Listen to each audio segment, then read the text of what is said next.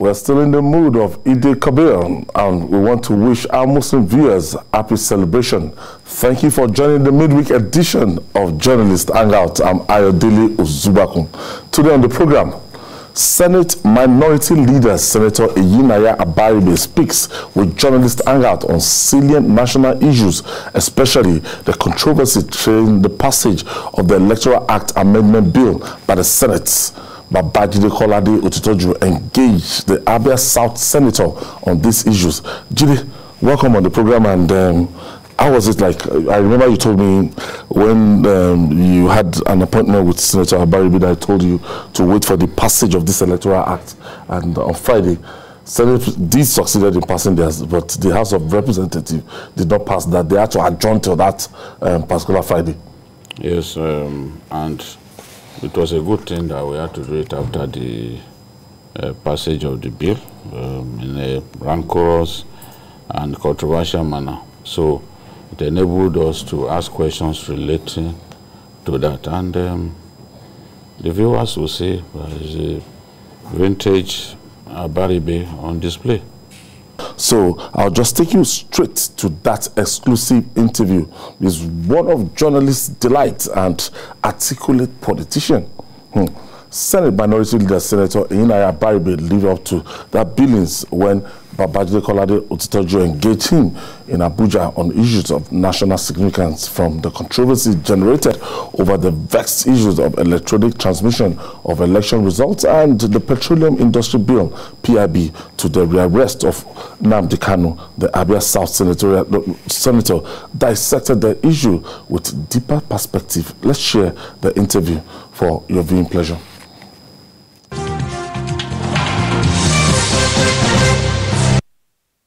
This is a special interview with Senator Eyinaya Abaribe from Abia State, former Deputy Governor of Abia State and leader of the Minority Caucus of the Nigerian Senate. Thank you for the opportunity to speak with you today. My pleasure. I would like us to start from the events at the Senate.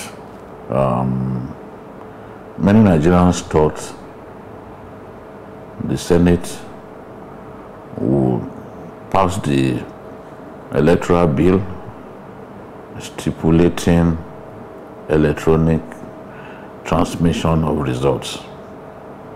But that was not what happened at the end of the day. Can you explain to us why the Senate that you are part of decided to vote in that manner? Well, whatever I say will simply be speculation. But I think what happened, very simple, is that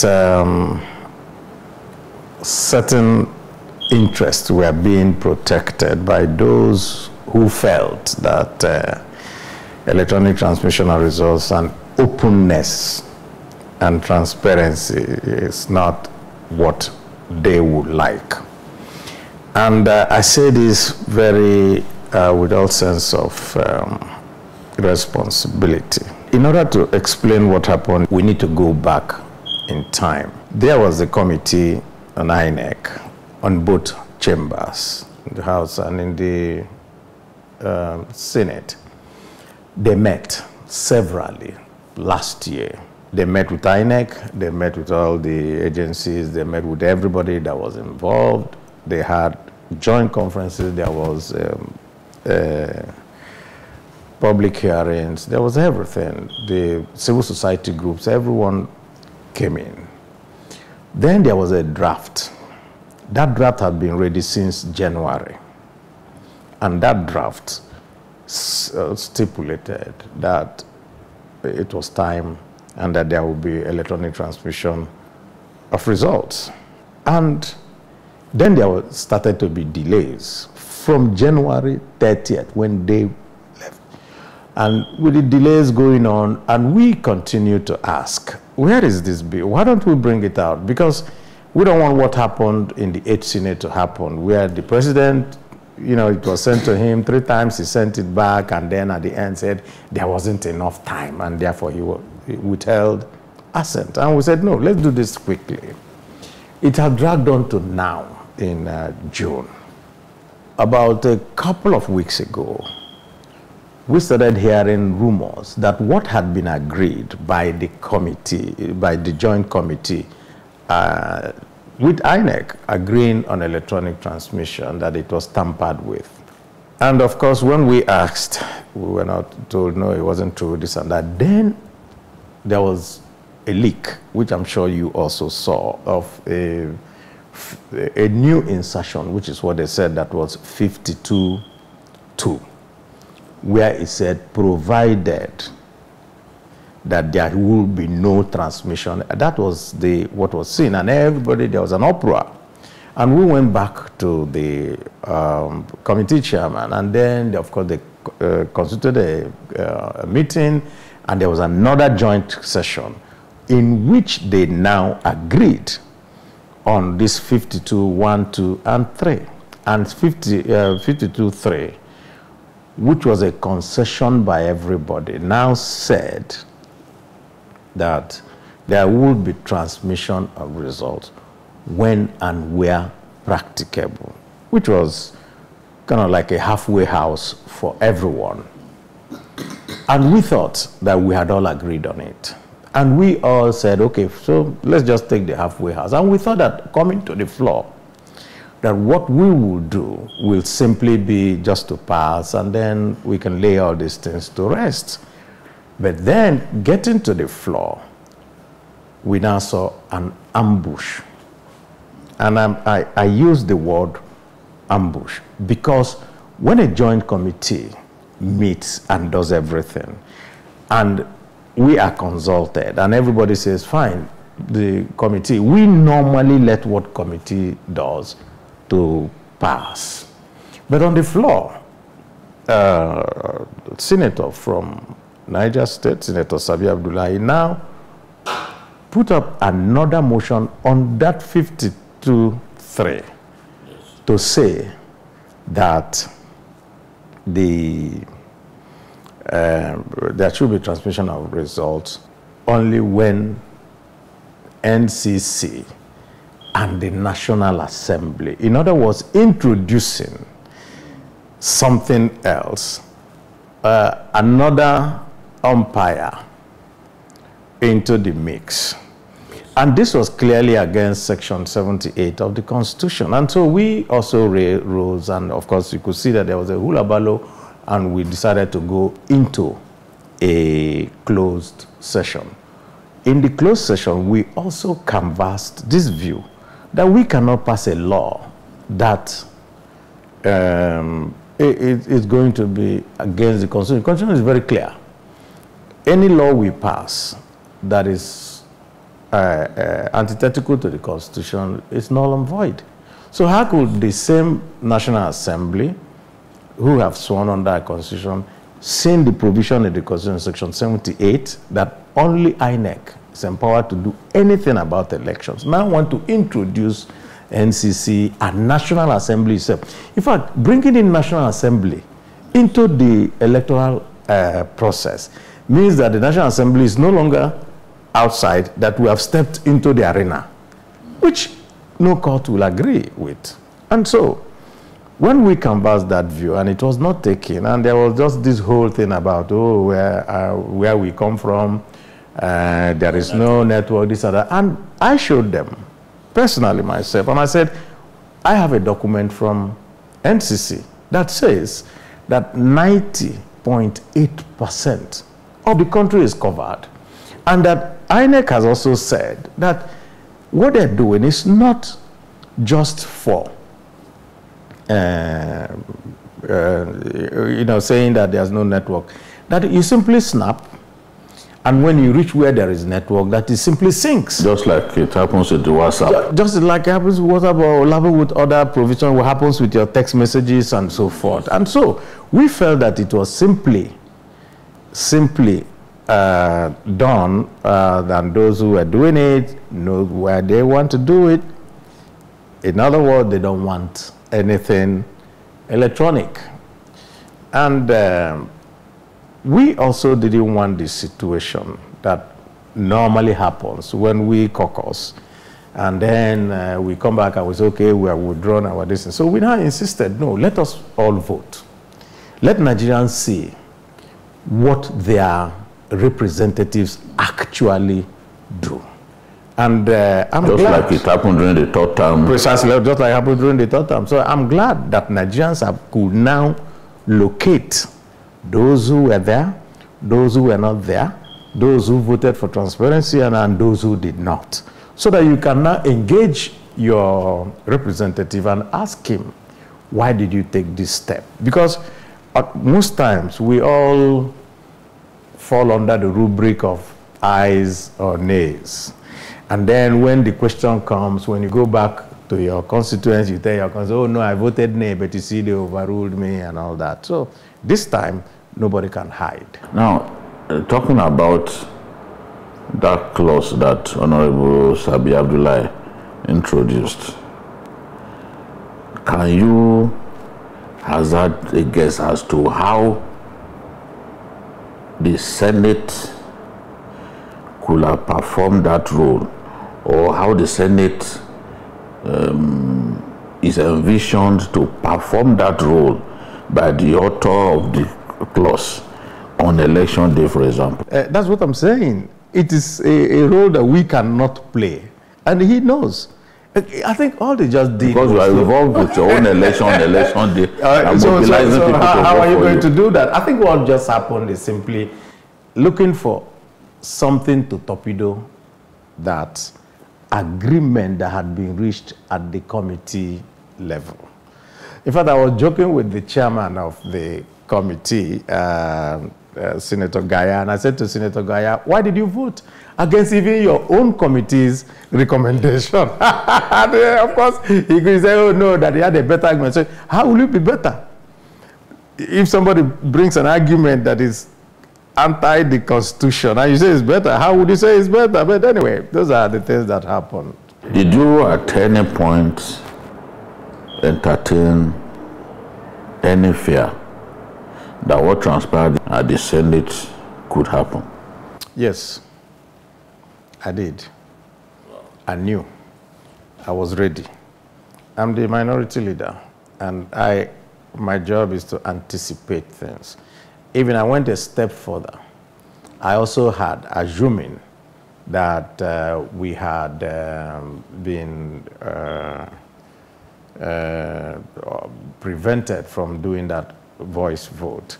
I already also had a written motion on rescission. A motion on rescission is that when we have passed something, you can bring a motion on rescission to look at it again, but it has to be written. I already packaged those things and kept. Our job is to be ready at all times to do the thing that is in the interest of the country. There were people who felt that this was, the voting was along the lines of North and South. Was that really what transpired? No, the voting was basically along the lines of party, except for a few people from my party that voted against the position as canvassed by us. People still believe that we are not ripe for electronic voting. Some of the people that have spoken would say, see, the truth is we are just not ripe for electronic voting. Where do you stand? Well, I think that those people are grossly misinformed, number one. Two, they are also being very mischievous. We are very ripe for electronic voting because almost everything we're doing in the country now is electronic. We transfer money electronically. We take money from ATM electronically. Even those who speak with bandits, they're also speaking with them electronically because they're speaking with cell phones. They talk with them, and all that you need is to have coverage. And there's coverage all over this country. Never mind whatever they say. What happens is that when people want to do evil, they justify it in all manners of ways. Ask any of the people who voted against to show you their cell phones. You will see transfers that they are doing to all their constituents, to their distance, to their family, to everything. They do it. And what is electronic voting, really? It is not that you're going to do it electronically. It is that you're going to cast your vote. The vote will be counted and entered into a sheet, and all agents will sign. And once that is done, you snap that piece of paper. Once you snap it, then the physical one, which is that paper, is now being taken by the returning officer to the next collation point.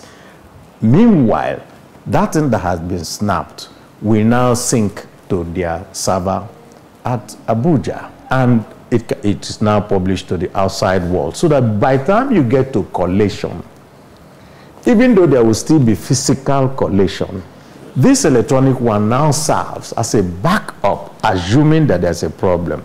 But you know what happens in elections? What happens in elections is very simple, which is what they want to do. Elections are held, results are coming from each polling booth. As that paper is being taken to the collation center at the ward, sometimes they snatch it, sometimes they change the results midway, and what you now have as 200 votes now turns to 2,000. What you now have at 20 votes now turns to 120. You simply add it and add figures and all that. That's what normally happens, and that is all we want to eliminate. And it has been used in the election in Nasarawa State and the House of Rep election, and that was the first pointer that things were going to go right. Then it was used in Edo State. That was also the second pointer. Then it was used in Ondo State. That is also that's why you see that both in Edo and in Ondo, at the tribunal level, nobody was now contesting results and figures because they were all right by everybody, and the whole world acknowledged it. You were now contesting whether you were qualified or not qualified. So this was an improvement which INEC wanted. All that, with all due respect, my colleagues who voted against, well, just to pull back the hands of the clock. You know, when you talk in this manner, one would be tempted to think that you are so confident that your party could win the next election. But the rate at which members of your party are jumping ship sends a clear signal that all is not well within the PDP, and that the PDP is already behaving like someone who had considered defeat even before the contest is thrown open. No, I don't think so, Jude. I think you're very wrong. What is happening? Those who are jumping ship are being threatened. And this, what has just happened? Governors who have immunity are being threatened? I'm telling you, yes, and I will tell you how. No, if they choose not to... Just a minute, let me finish our train of thought so that you will understand what I mean by being threatened. They are being told, don't worry, we will write results. And when we write results, you will not make it. And therefore, weak-willed people think that that is what is going to happen. And so it's better that they run in quickly so that they will write the result for them. Before the door is shut. Precisely. That's exactly what they have been told. And of course, what has just happened has also told everybody. And I challenge the APC to say, if you say that you have everything, you have the government, you have the population and all that, what is your fear? Why won't you let a transparent process happen? And so when you say, oh, my party is, they consider, we're not considering anything. On the contrary, we are actually very, very elated. And I'll tell you why I say we're elated. It's now becoming obvious to every Nigerian where the problem really lies. It's now also becoming obvious to every Nigerian that all the promises made by APC and all that haven't fallen flat, that the party is very jittery. It's the jittery people that continue to say, let us hold everybody, so that whenever we rig elections, say, after all, we had 100, all governors are in our party. It's not true. But by the nature of our politics, yes, if you have those governors on your side, it makes it very likely that you will be able to win those states because of the power of incumbency. Precisely. And that is why we want for elections to be free, transparent, and credible. Win on what you have done for the people and what you promise to do for the people. Let your party and its records be the selling point that will make you win. But you know, not by insisting that you know, Senator, you know that it's not in all cases that a governor who works for the people goes on to win an election. I can give you instances of governors that work for the people, yet they didn't get their politics right and they were defeated in the election. So it's no guarantee. But you're saying two things. You have to get your politics right, and then you have to work for the people. Those are two. Yes, if as a governor you defected from a party that is immensely popular in the state, you move to another party, less popular, without the structures. For leaving the family, they could just vote against you and you may not win the election. In other words, you didn't also get your politics right. If your party is popular, if the people are with you, why would you leave? Where would you go to? That is the point. So whichever way we slice and dice it, it comes right back to the same thing. Let us have a transparent process devoid of manipulation in any way. And all that is going on now, all the fight that APC is doing so that there will be no direct transmission is so that there will be. Well, have we ever had an election that was not manipulated? Because people say that even in the East, especially where you come from, voting in the recent never takes place, that results are usually written. Not true. Jide, I can tell you that that is not true. Where I represent Aba, I represent Abia South. Voting has always been what the people want, no matter how you try to manipulate it. Voting has always been that way. And so that's why do you think that despite the fact that I have always been anti whatever establishment that we have, I win elections and come back? It's because the people are there and they stand with me. So it's not true to say and that. And all governors in the Southwest say that. Can they say what you are saying to me?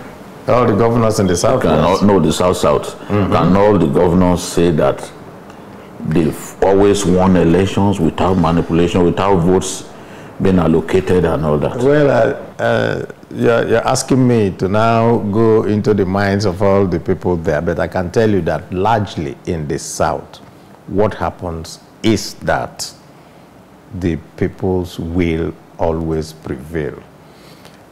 Where we see these allocations happen, it's not really mostly in the South. It's not. Card reader usage. Talking about Southeast now. Card reader usage doesn't work several places. All this and all that. And now that INEC has refined their procedures to such a way that they can go to the next step, just this effort. And the effort is coming from the ruling party. And actually, it's ironical that the ruling party that came on a mantra of saying, let us turn things around, turns around to be even far more anachronistic than those that they came, they sought to change and changed, actually. Some of them are saying that the INEC server could be hacked, that the election could be rigged electronically. I think I guess that's their fear. I think the problem really that we have is that every effort in the book is being thrown just not to make it. If INEC servers could be hacked, so CBN servers also could have been hacked, so your ATM servers could have also been hacked, so your accounts could have also, I mean, there are so much firewalls that can be built and all that. Let's not go there. These people know that it's not. And besides, the elections is not just electronic. The electronic is the back, you understand, end to validate the paper, the ballot paper, the counting, and the physical one will still be there. So whenever they come with all these stories, I don't think you should, we should let Nigerians listen to them. It's really ironical that in the 21st century, where we are, where people are talking about artificial intelligence, and then we're still dragging ourselves back. And you know the funny thing, those who who continue to make this argument are the people who use the same technologies that had been developed elsewhere. They travel from here, they go to Dubai and stay.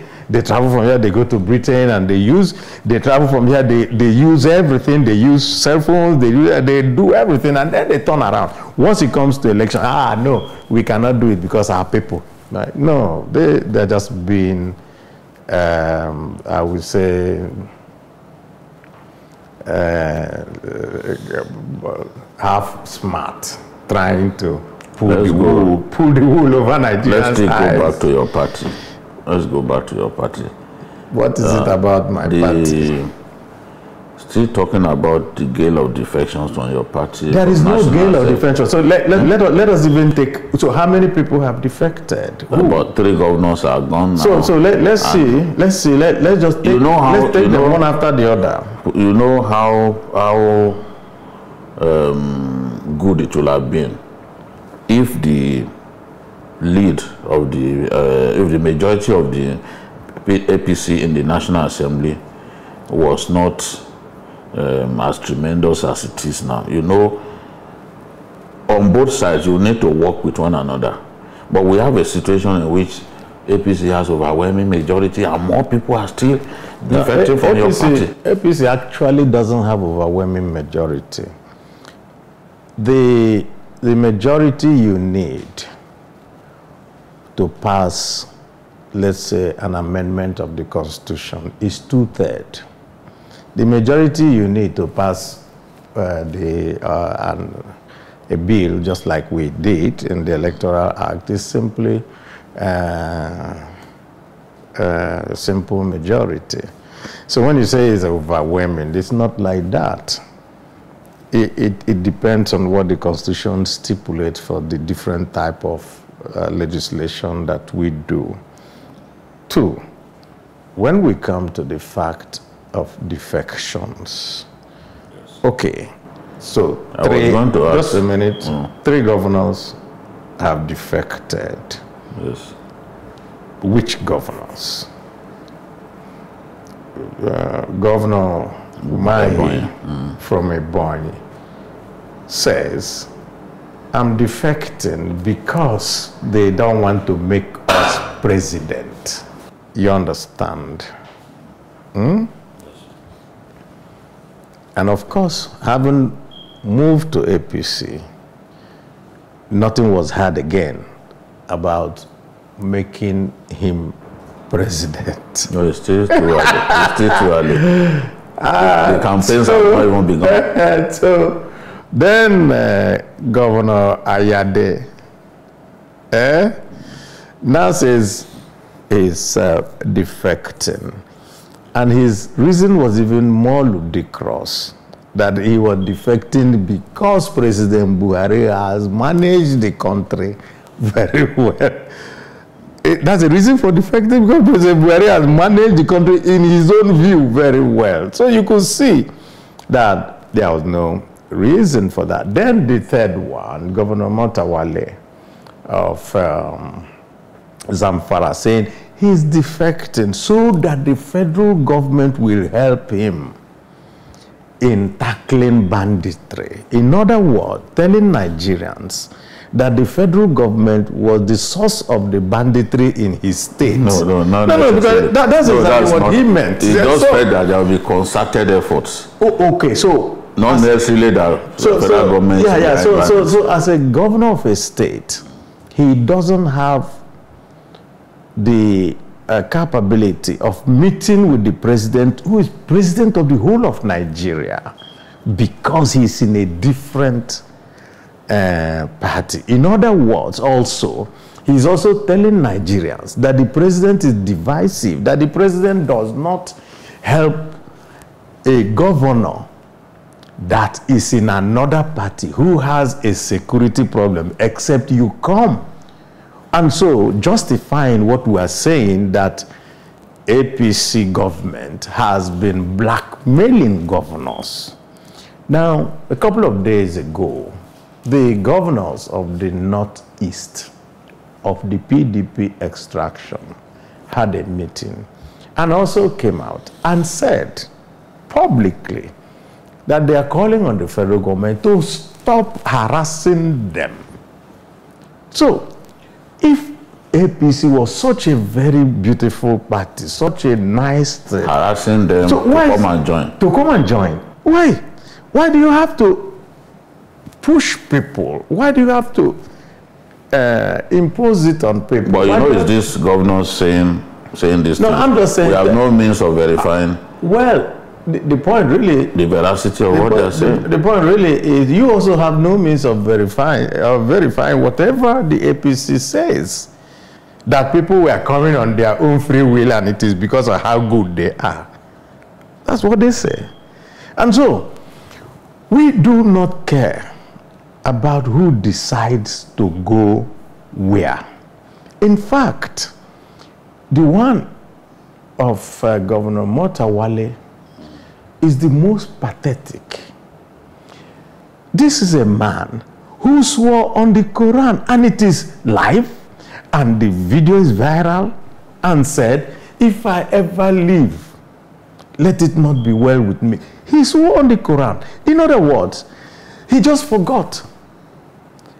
Or he does not take that book serious or something. I've not seen I will send you the video. It's there. Even Governor Wike referred to it to say, how can this man do this? I've heard that your governor too may eventually end up in the APC. The governor of Abia, in receiving the members of the Board of Trustees of PDP, also said, I will never leave PDP. So, he said so. Can I trust anyone? I can also send you. Can I trust anyone, including you? I don't know. It means me going to APC. I think really that you, for some of us who have built a reputation of integrity and telling the truth, there is nothing I will gain from APC. I'm telling you, nothing I will gain. So when they talk about going to APC, if I'm the last man, I'll be in PDP. If I'm the last man, you can lose anything. You know, I think one of the banes of our political development is the feeling that you must win. Yes. You must be in office.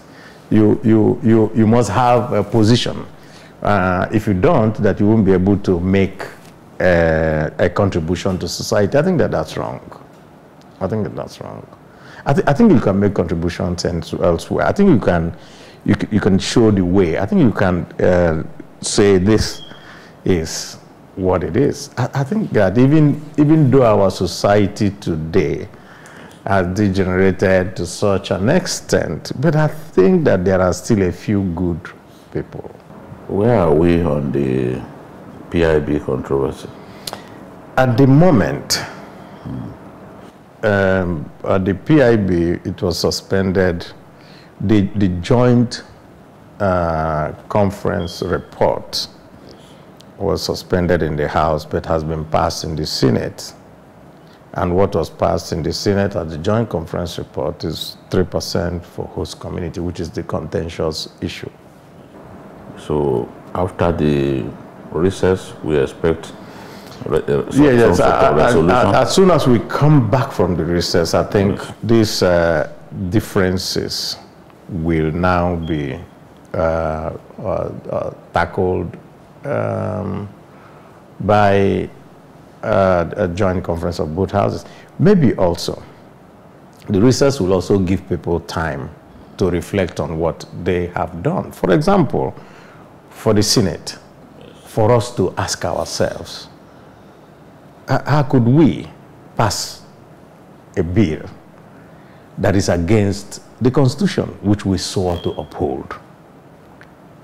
I mean, the question of Section 78, subjecting INEC to, so I guess that those type of things will go on throughout the recess. And so when we come back, we'll probably have to look at those things again.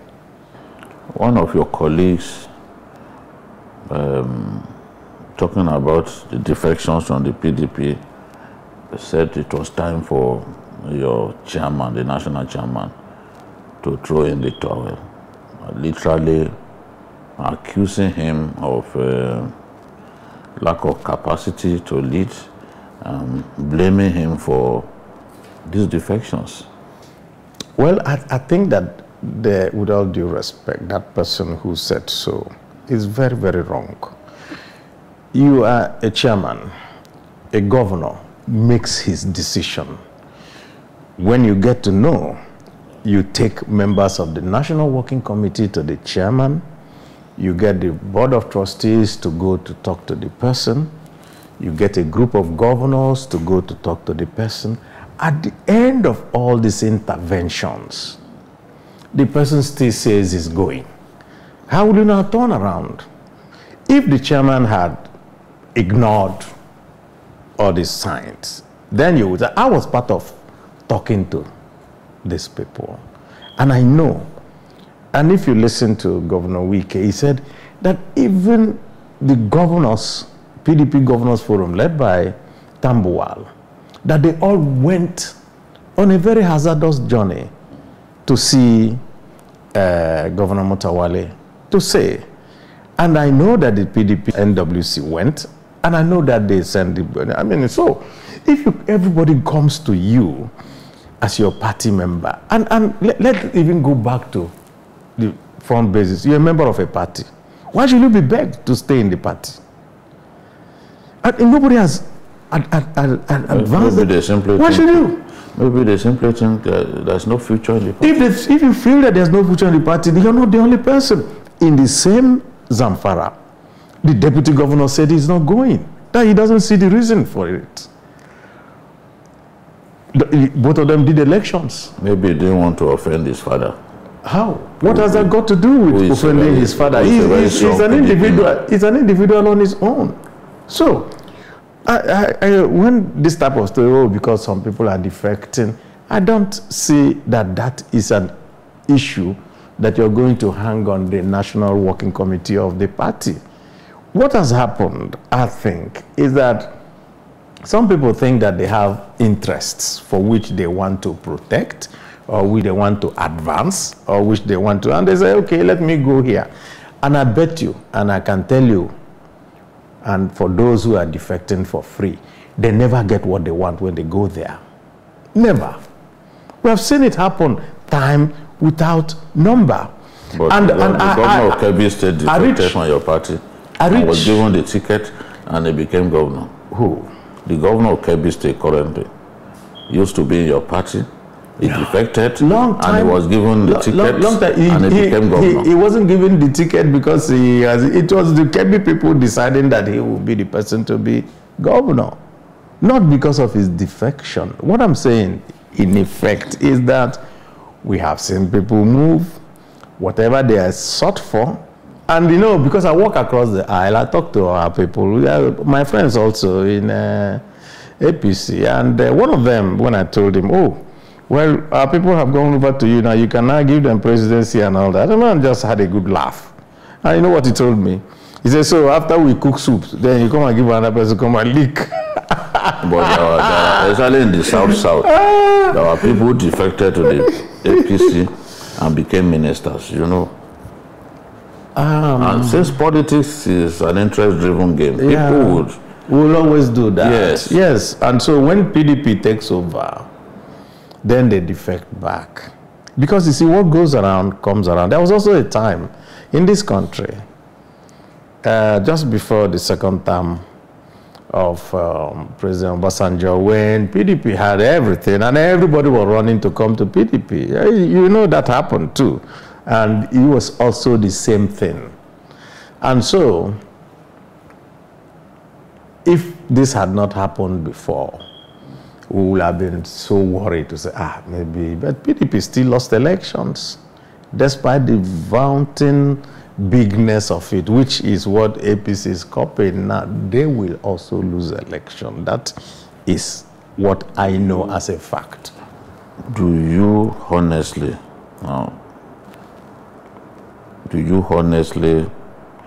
think that, based on the crisis that we see even in PDP, based on the fact that people are jumping ship from the PDP, they can win the next election? Do you honestly think your party can win the next election? Yes, and I'm going to tell you when it's going to start. It's going to start in November.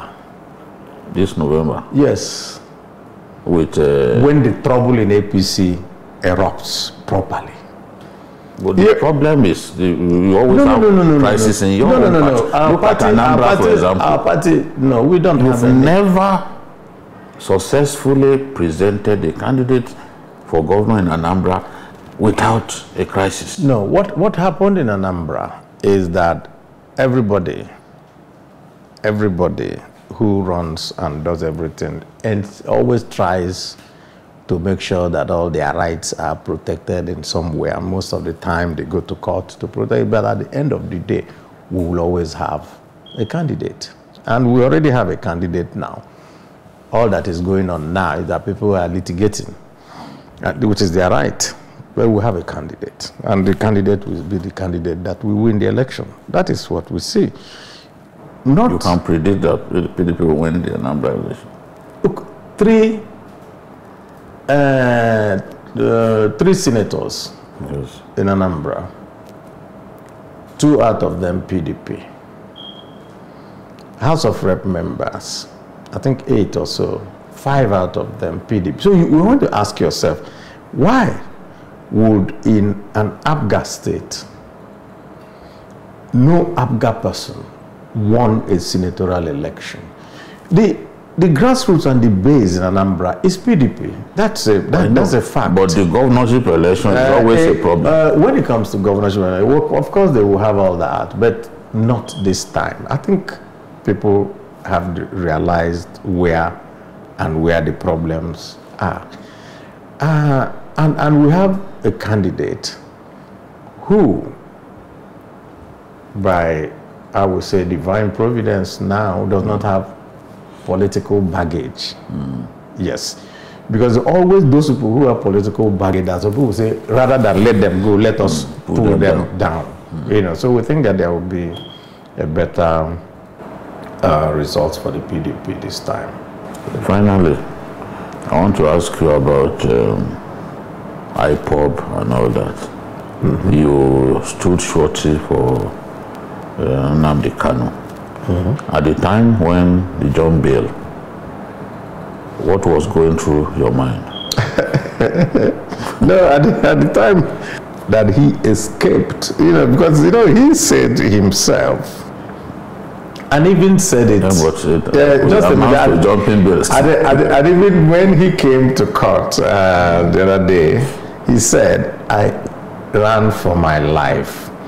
So there are 2 things about jumping bail and escaping for your life. So I think we need to always make that very, very clear. So at the time that he ran for his life, all that happened was that we said, okay, so we'll go back to court and make our case. And I came back to court, and I went to the judge, and we made a deposition and said that on the basis of the legal principle of last seen, that the last people that were seen with him were the soldiers of the Nigerian army who were invading his residence, his father's residence where he was staying. And therefore, they have the responsibility of talking about what happened. And we deposed it in court, and the matter went to court, and the judge ultimately ruled that they are revoking bail. You know, most Nigerians didn't know that the judge had actually revoked the bail and issued a warrant of arrest, thereby removing us from responsibility again of providing him. Yeah, that's what happened. Not many people know this. Yeah, a lot of people don't know. You know, so that's why when a lot of people were shouting, "Oh, go and bring Abaribe, let him produce him," I just laughed because I knew that they were not on any strong legal foundation. You know. Did you at any point think that you could be put in this llama over his no, I never. escape? I never always. I was always sure because the facts, of course, were very, very. You didn't feel betrayed that they did that to you? No, I didn't feel. I said he escaped for his life, so he couldn't have been betrayal.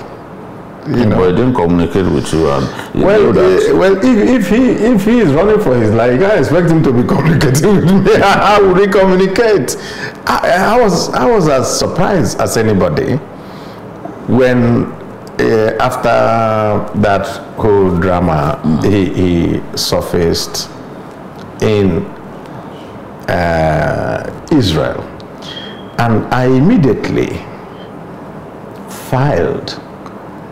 wrote a letter to the Foreign Affairs Ministry, Yes. asking the Foreign Affairs to instruct our Nigerian ambassador in Israel to ascertain whether the person that we see in his photographs is actually this person.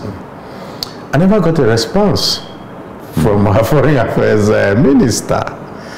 Because that letter that I wrote and all that, I also filed it in court. Because I always following the legal and proper procedure. I never got any response. I didn't hear anything again. And of course, part of the ruling of the judge in this matter, we had also gone on appeal, and the matter is still pending. But now that there's another, I don't think that matter will. If they were to grant him bail again, would you stand? Would you be willing to? If the circumstances are the same, why not? The first circumstance was that the judge said that they need a senator, to be part of his sureties. And so if a judge turns out again and says this is also this thing, I don't see why. I'm a senator of the Federal Republic. I come from the Southeast. I'm the chairman, I'm the minority leader. At that time I was chairman of the Southeast Caucus. Right now, the chairman of the Southeast Caucus is Ike Madrid. So maybe if such a situation as chairman, he would not. You deflect it to him. But I don't think that we will run away from our responsibility. He's our son. And he's from your state. So our son is from our state, and we think also that despite everything, there are fundamentals that we must deal with, and those fundamentals is what we need to actually focus on. Yes. And that fundamental is, what is it about this particular government that is leading to this type of alienation from component parts? Because it's not just Nnamdi Kanu. Igbo is also there somewhere insisting that they should also go their way. It's not just him. What we thought really was that the first things first.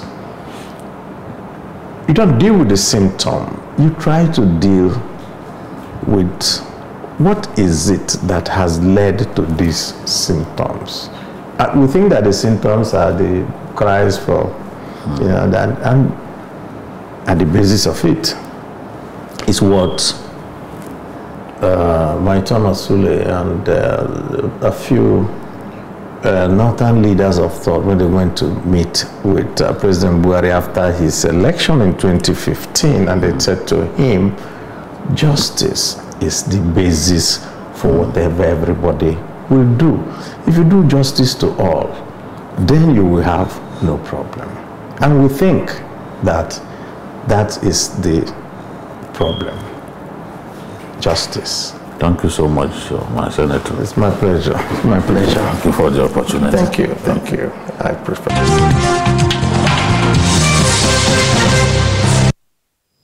I told you before the interview, Abaribe, a master, good talker anytime, somebody that will always give you all the sound bites.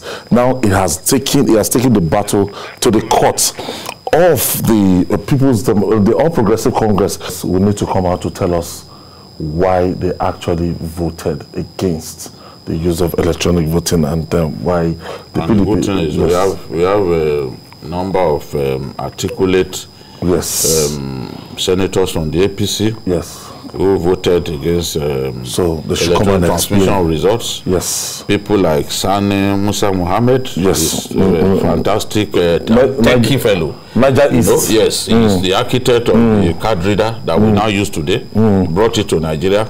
We have Senator Jibola Bashir, Senate spokesman. We are throwing the challenge to you. And Sabi Abdullah, the author of a last-minute clause on the day. So almost all the Southwest senators voted. Will be coming. Let's even limit it to a few people that we know are knowledgeable about these matters. Will be coming to your door so that you can respond appropriately to what Senator Eyinaya Abaribe said. Let Nigerians know why you took that decision. Yeah. So I will be ringing any of you any time from now to give you the same audience that Abaribe got. All right. Thank you, Jide, for that lovely one. And that's our offering today. Join us tomorrow for another episode of the program. And don't forget Journalist Hangout special on Sunday, 1:30 p.m. to 3:30 p.m. for Journalist Hangout on Sunday. You are also on YouTube, youtube.com/TVC News Nigeria. I'm Ayodele Uzubakun. See you tomorrow, and God bless Nigeria.